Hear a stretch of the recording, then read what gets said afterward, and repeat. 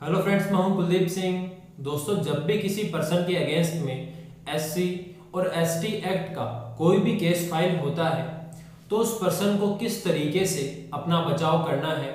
इसके बारे में आगे आपको मैं बताऊंगा। साथ में सुप्रीम कोर्ट ने एससी और एसटी एक्ट को लेकर के एक केस में क्या जजमेंट दिया है, तो उस केस के बारे में भी डिटेल में आज आपको मैं बताने वाला हूं।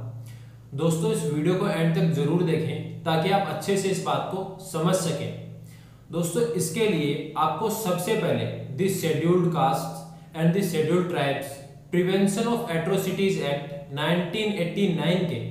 सेक्शन 3 क्लोज 2 सब क्लोज 5 को अच्छे से समझना होगा। दोस्तों, सेक्शन 3 क्लोज 2 सब close 5 of SC and ST act ये कहता है कि जब भी कोई एक पर्सन किसी एससी और एसटी के मेंबर के अगेंस्ट में कोई भी अपराध करता है, इस बात के लिए कि वो एससी और एसटी का मेंबर है इसलिए वो अपराध करता है,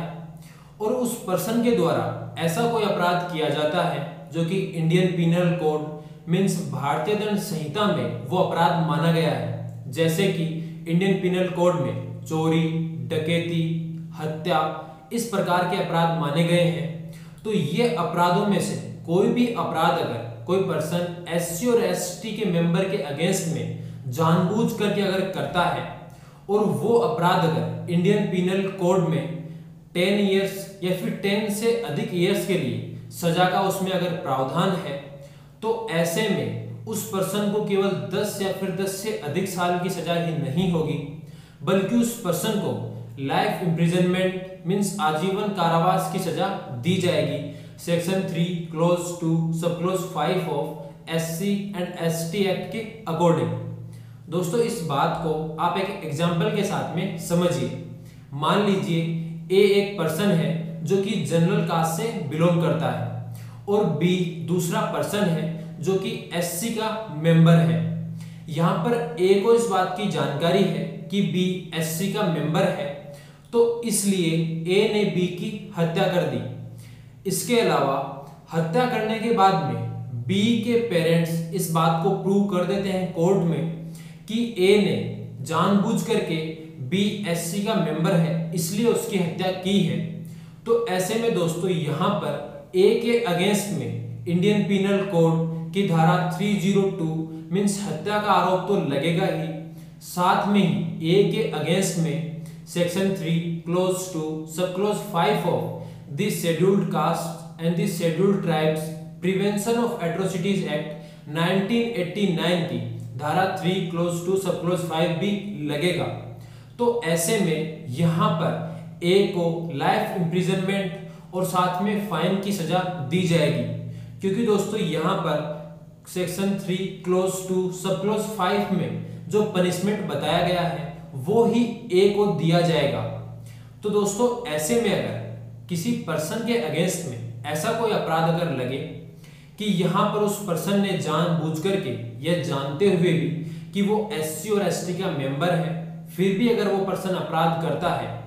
तो ऐसे में उस पर्सन को ये सजा तो दी जाएगी, लेकिन यहाँ पर एससी और एसटी के मेंबर को भी कोर्ट में ये प्रूव करना होगा कि उस पर्सन को इस बात की जानकारी थी कि वो पर्सन एससी और एसटी का मेंबर है। अगर एससी और एसटी का मेंबर ये बात कोर्ट में प्रूव नहीं कर पाता है कि सामने वाले पर्सन को इस बात की जानकारी थी कि वो एससी और एसटी का मेंबर है, तो ऐसे में यहाँ पर सेक्शन 3 क्लोज 2 सब close 5 of SC and ST act applicable नहीं होगा। क्योंकि दोस्तों, इस केस में भी यही हुआ था, एक पर्सन ने एससी और एसटी के पर्सन की हत्या कर दी, तो ऐसे में उस पर्सन के अगेंस्ट में section 302 of Indian penal code means murder का केस लगा। इसके अलावा उस पर्सन के अगेंस्ट में सेक्शन 3 क्लोज 2 सब close 5 of SC and ST act भी लगा। और दोस्तों, ऐसे में ट्रायल कोर्ट ने और हाई कोर्ट ने यही माना कि उस पर्सन ने जानबूझ करके उस एससी और एसटी के पर्सन की हत्या की है, तो ऐसे में सेक्शन 3 क्लोज 2 सब क्लोज 5 एप्लीकेबल होगा और उस पर्सन को लाइफ इम्प्रिजनमेंट की सजा सुना दी। तो ऐसे में उस पर्सन ने सुप्रीम कोर्ट में अपील फाइल की और सुप्रीम कोर्ट ने यहाँ पर ये डायरेक्शंस दिए कि यहाँ पर केवल उस पर्सन ने एससी और एसटी के पर्सन के अगेंस्ट में अपराध किया है, इसलिए ये बात नहीं मानी जाएगी कि उस पर्सन को इस बात की जानकारी थी कि वो एससी और एसटी का मेंबर था। ये कोई जरूरी नहीं होता है। तो ऐसे में सुप्रीम कोर्ट ने सेक्शन 3 क्लोज 2 सब क्लोज 5 को एप्लीकेबल नहीं माना और इस सेक्शन को हटा दिया। इसके अलावा सुप्रीम कोर्ट ने इस केस में उस पर्सन को section 302 of Indian penal code का अपराधी भी नहीं माना